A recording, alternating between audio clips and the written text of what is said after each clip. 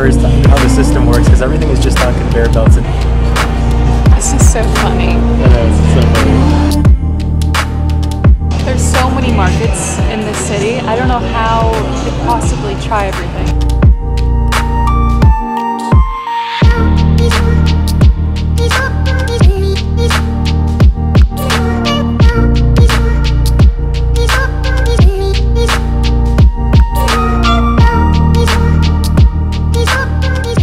So we're back over near Westminster. As you can see the London Eye behind me. We're going to an area called Covent Garden. We're going to be walking around just kind of checking it out. But before we do that, we're going to head through Trafalgar Square.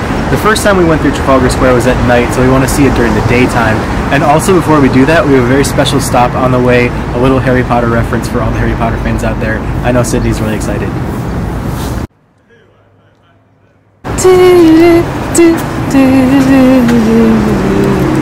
Oh, it's here? Fortunately, there's no longer a red telephone booth here, but this is exactly where Arthur Weasley took Harry Potter the first time he visited the Ministry of Magic for his hearing in Harry Potter and the Order of the Phoenix. Again, go ahead, go back to the movie, cross-reference it. This is the exact location where they filmed it. Arthur Weasley and Harry Potter going into the visitor's entrance, which is a red telephone booth that descends into the ground.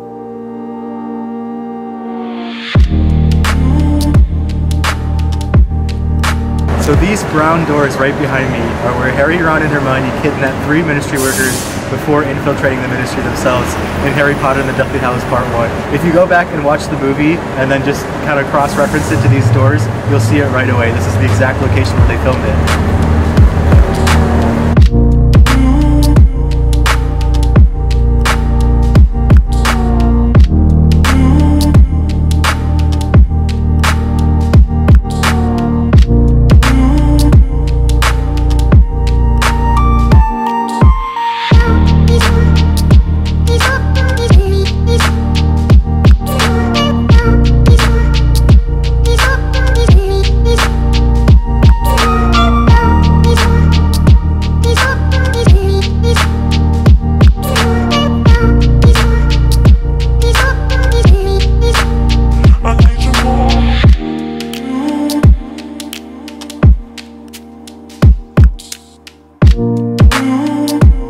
So we have made it to Trafalgar Square. This is the Nelson column right behind me, which is the main monument here in Trafalgar Square. It's just awesome to see all of the architecture around here. This is a pretty significant city square that celebrates a lot of Great Britain's war history.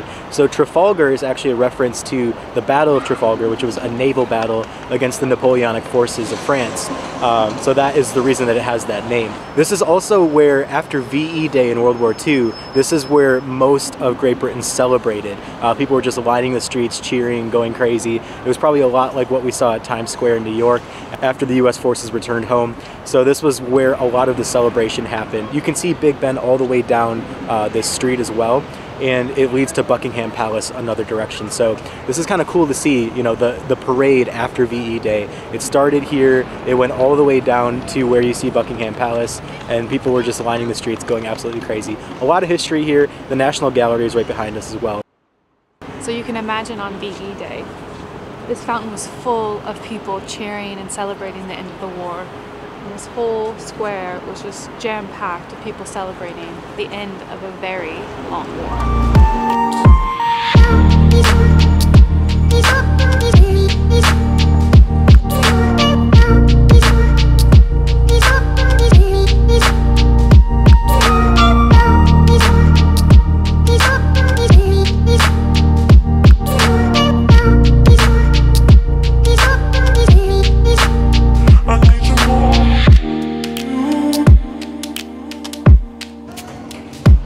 Okay, so we've come to this place called Pick and Cheese, and it's basically a conveyor belt with all these different types of cheeses and pairings. I think you just take one off the press and they Charge you? They charge you? We'll figure that part out. I don't know. We'll see.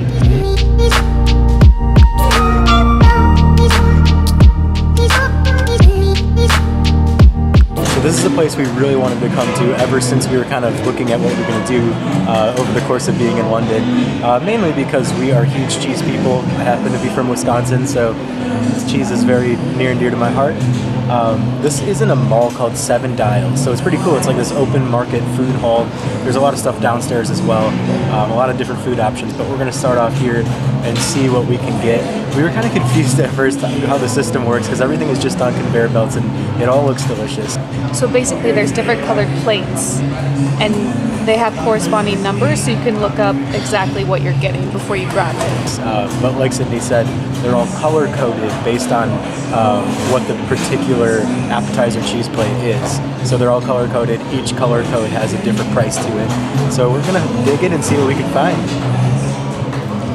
So we had to start off with number 1. It just made the most sense.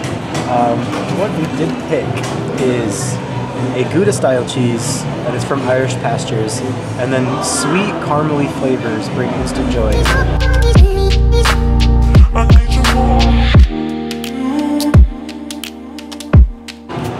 So we've tried the cheese. The Gouda is absolutely delicious. There's also a pickled onion on the side, so just a nice little starter for us. Okay, Max picked first. Now it's my turn.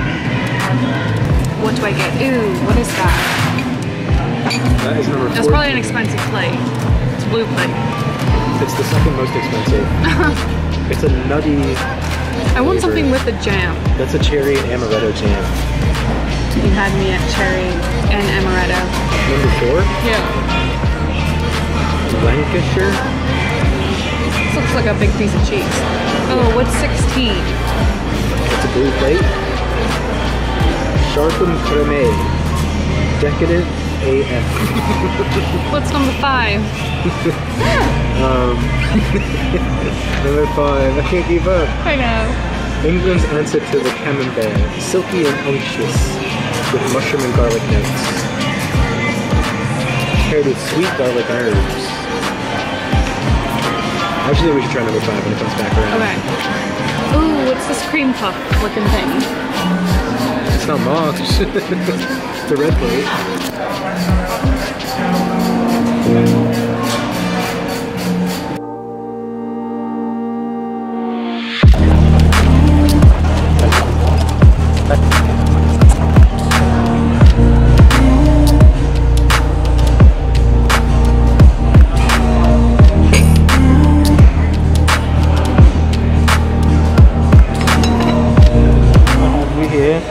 This is number 14, which is called the Spenwood. Nutty hay notes and a firm bite, sweet and salty like its cousin Pecorino, paired with a cherry and amaretto jam.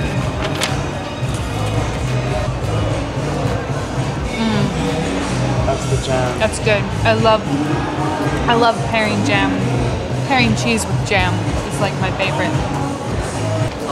Okay, so we're 2 plates in. The Gouda and the Spenwood with the amaretto jam.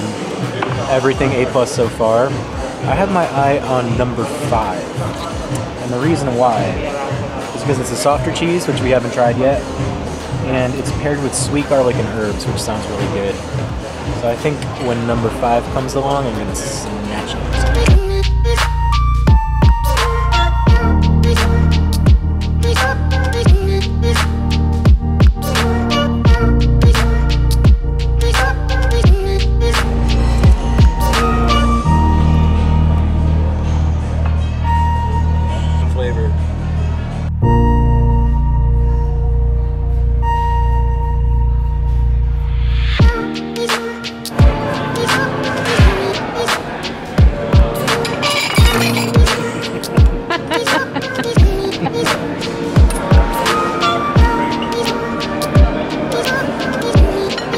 So to finish off our little charcuterie experience, we're gonna have some salami that is made from ex-dairy cows.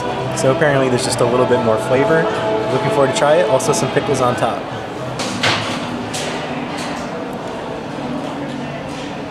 All right, so what was your favorite? Of the cheeses, I'm gonna say that Pecorino style that was with the with cherry. the jam. You can't beat the jam. Yeah, the jam really added to it. I also like the Gouda a lot. and the beef was fantastic. But yeah, I'd say overall I like the jam and the burrito. I think we picked all winners. Oh yeah, there was nothing I didn't like, for sure. I like the little gherkin pickles. It's a nice touch. There's a couple more that we really wanted to try, but it gets a little more expensive as the plates go up, so probably as budget travelers wouldn't be wise, but there's one that looks like a cream puff and it looks delicious, so we'll just imagine what that tastes like. Next time. Next time, maybe. Alright, Covent Garden absolutely did not disappoint. It's so awesome how there's these pedestrian streets pretty much everywhere you walk, and it's kind of almost hidden right in between all of the tourist attractions. I honestly had no idea this was here because the other time I came to London, we basically just hit up all the tourist spots, never really ventured over to this area, but it's so awesome. Coffee shops, restaurants, this cool market hall that we were just at, shopping, pretty much everything you can imagine in like a pedestrian area, all pedestrian walking streets. Every street you go to, there's this cool store that you just didn't expect. It kind of pops out of nowhere.